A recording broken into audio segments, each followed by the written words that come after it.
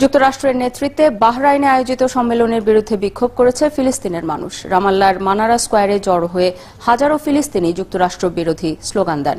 মূলত ফিলিস্তিন ইস্যুকে কেন্দ্র করে 25 এবং 26 জুন এই সম্মেলন হচ্ছে। এই সম্মেলনে যুক্তরাষ্ট্র সরকারের ফিলিস্তিনের জন্য অর্থনৈতিক পরিকল্পনা ঘোষণা করার কথা রয়েছে। শনিবার সেই পরিকল্পনার সারমর্ম প্রকাশ করা হয়েছে এবং পরিকল্পনা অনুযায়ী ফিলিস্তিনের জন্য $5,000 কোটি তহবিল সংগ্রহ আর 10 লাখ চাকরির সুযোগ সৃষ্টির কথা বলা হয়েছে। ফিলিস্তিন অভিযোগ করেছে এই পরিকল্পনায় রাজনৈতিক সমাধানের অংশটি এড়িয়ে গেছে যুক্তরাষ্ট্র।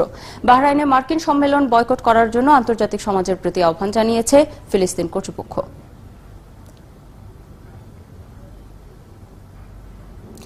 ইরাক ও সিরিয়ায় বন্দী হাজার হাজার আইএস সদস্য এবং তাদের পরিবারের সদস্যদের হয়ে বিচার বা মুক্তির আহ্বান জানিয়েছে জাতিসংঘ।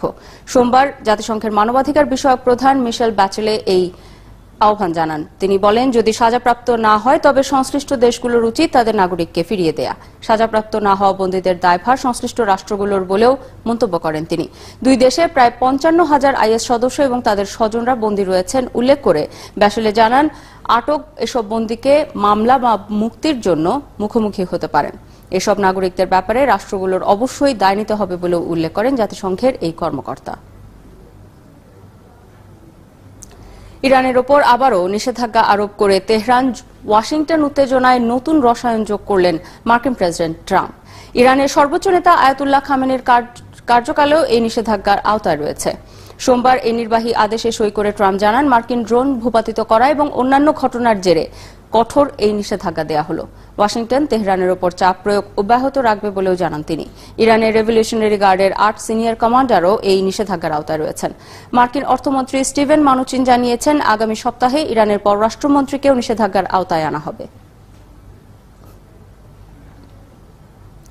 এদিকে নতুন করে মার্কিন নিষেধাজ্ঞা আরোপের ঘটনাকে আন্তর্জাতিক আইনের প্রতি ওয়াশিংটনের অবজ্ঞার প্রমাণ বলে অভিহিত করেছে তেহরান।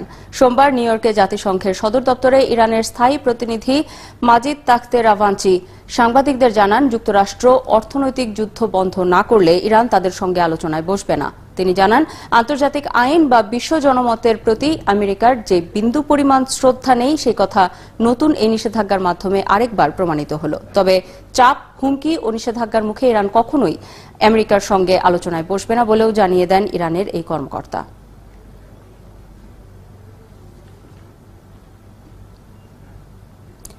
এদিকে ইরান ইস্যুতে সৌদি বাদশাহ আর যুবরাজের সঙ্গে আলাদা বৈঠকে বসেছিলেন মার্কিন পররাষ্ট্রমন্ত্রী মাইক পম্পেও। সোমবার সকালে জেদ্দায় অবতরণের পর সেখান থেকে তিনি বাদশাহ ও যুবরাজের সঙ্গে বৈঠক করতে যান। ওয়াশিংটন ও তেহরানের মধ্যে বর্তমান উত্তেজনার প্রেক্ষিতে সৌদিতে তার এই সফর। সৌদির উদ্দেশ্যে রওনা দেওয়ার আগে পম্পেও বলেন, পারস্য উপসাগরীয় নেতা ছাড়াও এশিয়া এবং ইউরোপ সফর করবেন।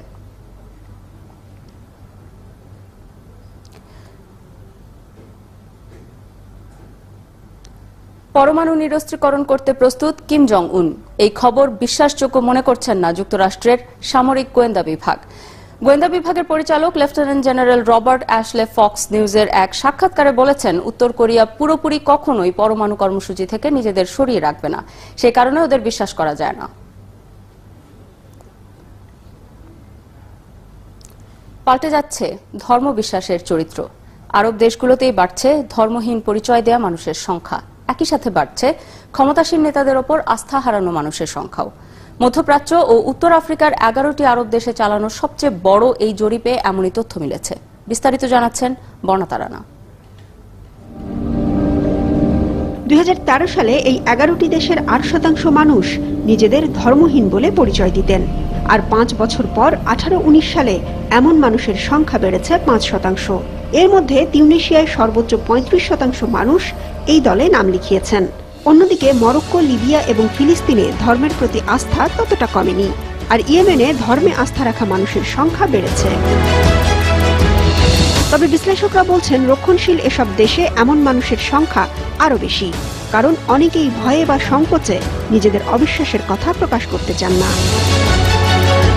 জরিপের তথ্য অনুযায়ী নারীর নেতৃত্ব এবং যৌনতার মতো বিষয়গুলোতেও আরবদের দৃষ্টিভঙ্গি আগের চেয়ে বদলেছে। নারীর প্রধানমন্ত্রী বা প্রেসিডেন্ট হওয়াকে স্বাভাবিকভাবেই দেখছেন তারা। তবে পারিবারিক সিদ্ধান্তে পুরুষের কর্তৃত্বই পছন্দ নারীদেরও। আর এখনও সমকামিতার চেয়ে অনার কিলিং বেশি গ্রহণযোগ্য তাদের কাছে। হামাস, হেজবুল্লাহ এবং মুসলিম ব্রাদারহুডের মতো ইসলাম ভিত্তিক আন্দোলনে বিশ্বাস রাখা মানুষের সংখ্যা কমেছে। সেই সাথে কমেছে ধর্মীয় নেতাদের ওপর আস্থা রাখা মানুষের সংখ্যা। মধ্যপ্রাচ্যের রাজনীতিতে মার্কিন প্রেসিডেন্ট ট্রাম্পের চেয়ে রুশ প্রেসিডেন্ট পুতিনই তাদের কাছে ইতিবাচক। তবে পুতিনের ওপরে অবস্থান তুর্কি প্রেসিডেন্ট এরদোয়ানের।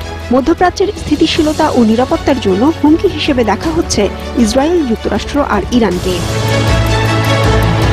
বর্তমানে এই 11টি দেশের মানুষের অভিবাসী হিসাবে ইউরোপের চেয়ে উত্তর আমেরিকাই বেশি পছন্দ। পছন্দের তালিকায় উপসাগরীয় দেশ, মধ্যপ্রাচ্য ও আফ্রিকাও রয়েছে। বর্ণা তারানা, ৭১।